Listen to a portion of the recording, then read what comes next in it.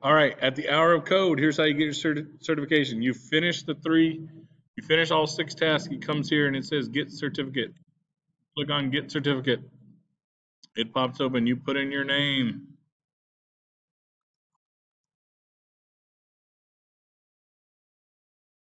All right.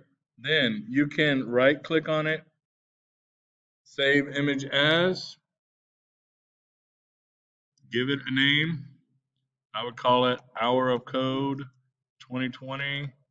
Remember, it's who it is and what it is. So I would do Smith J, first name, last name, then first name, and it would be Hour of Code 2020.